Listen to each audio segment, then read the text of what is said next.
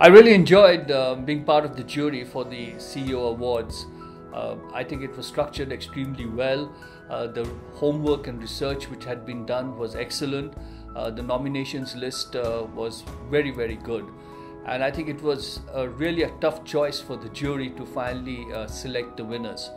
I do believe that what is unique about the CEO Awards is that they don't just look at the current performance of the CEO, but they tend to look at it from a longer term perspective.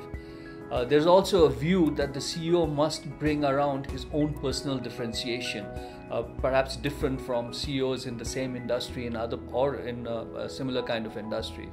And I think that that's what makes a lot of the difference. There is that element of style, which is also there. And I think overall, when you put all of that together, I think the CEOs who were the winners this year truly represent the best in India.